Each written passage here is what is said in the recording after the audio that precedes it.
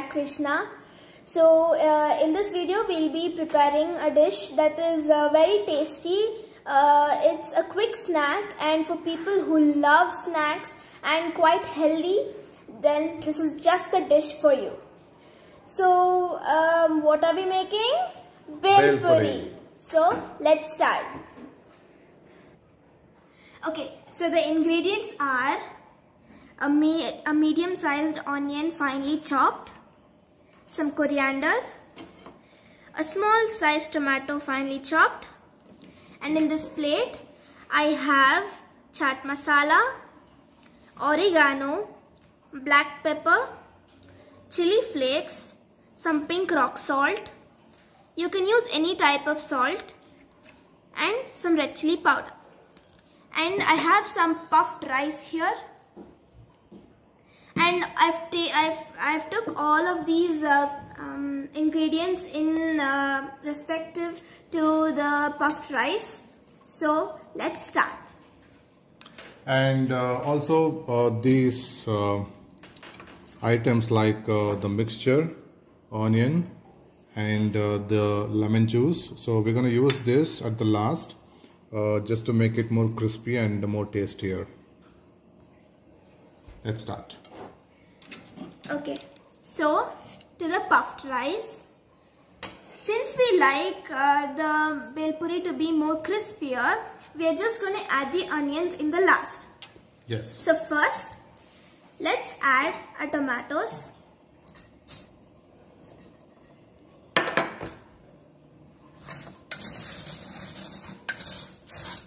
So what do you think? How many tomatoes did you take, and what do you suggest?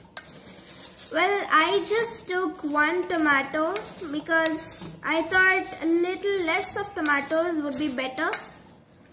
A small tomato.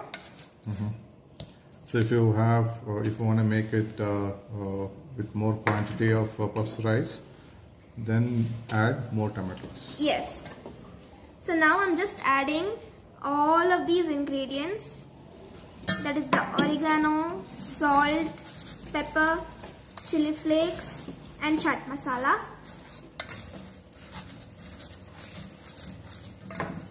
Well, while doing this, you may notice your bhel puri is quite dry, which is totally normal.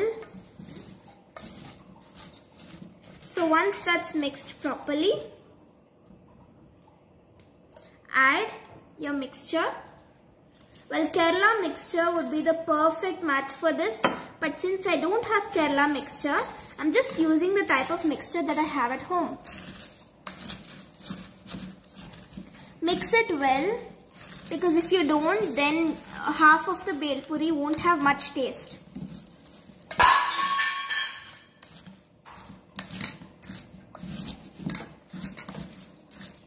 So once that's mixed properly, now I'm adding my onions. Well, onions give an awesome flavor to the bhel puri, so I just took one medium-sized onion. And that's a homegrown onion. Yeah.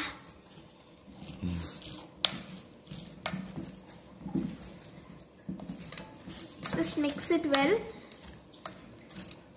Well, I suggest to add your onions raw, because that will give 100% of the properties it has in it. But if you guys suggest frying it with a little bit of oil, then I suggest you not to do that, because the onions will lose half of its properties there. Next, I'm adding half of a lemon juice, de-seeded. Half sliced. Yeah. Well, lemon gives an awesome flavor to the bhel puri. It's like that's the magical element in it. So if you have lemon, then please don't forget to add it,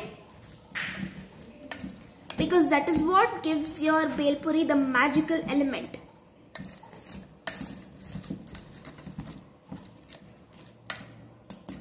Once that's done, now Finally. add your coriander. Well, it's fine if you don't chop your coriander. You can just sprinkle it on the bhel puri just like that.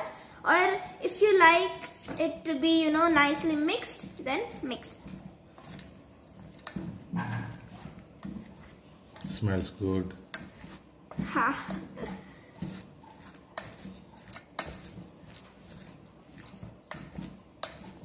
So well, for those who like this bhel puri soft, you can let this sit for 10 to 15 minutes. Since that the onion releases its water and makes the bhel puri a little soft. But those who like it crispy can dig in right now.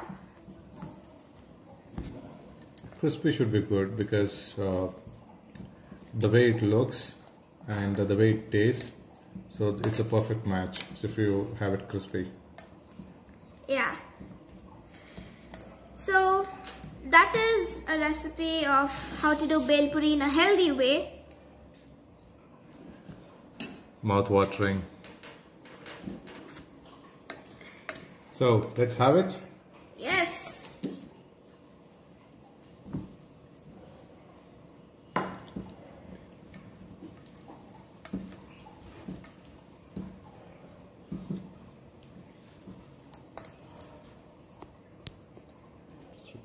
Time to serve.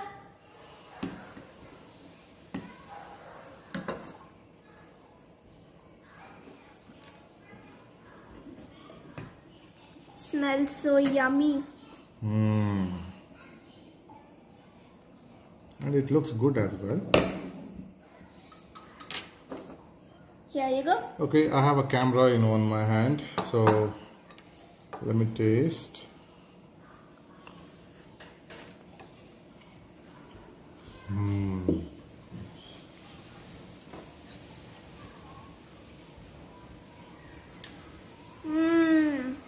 Yummy. Yeah, pinch of salt is missing, I guess, so we'll add it. However, it looks nice, tastes good. What do you say? Well, the best part about this recipe is that it's totally healthy and superb. Very easily you can make it at home and very tasty. So, hope you guys like this recipe and try it out, and it will be good. Trust me. Thank you for watching. Enjoy. Enjoy!